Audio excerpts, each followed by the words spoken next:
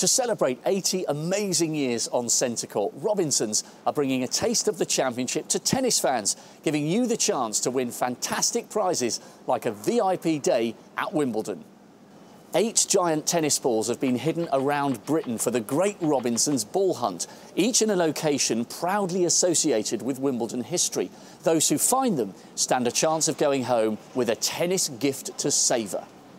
Ball number 6 was buried on a beach in Bournemouth in recognition of a ladies' champion who started life there.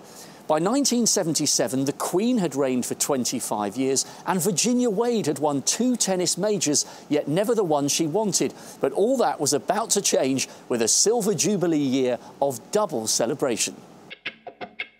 77, what a year to savour. Amid celebrations of a Silver Jubilee, British flags were fluttering for a homegrown heroine. Virginia was back for another tilt at the title. Twice in the semis, never gone further, but Wonderful Wade was ready this time for an epic encounter in the last 4. Against defending champion Chrissy Evert, it was not to be easy, but buoyed by the crowd, Wade refused to give in. This was her moment to shine. One match to come and in front of the Queen. With the eyes of the world watching, she lost the first set to Holland's Betty Stove, but on centre that day, Wade showed her majesty. She's done it, she's done it. A fairy story come true.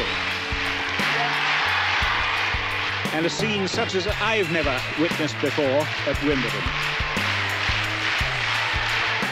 Over the last 80 years, Robinsons have been on court to share the memories, and this year you could be here too. Join the Great Robinsons Ball Hunt for your chance of a VIP day at Wimbledon. There is no finer place to be for tennis.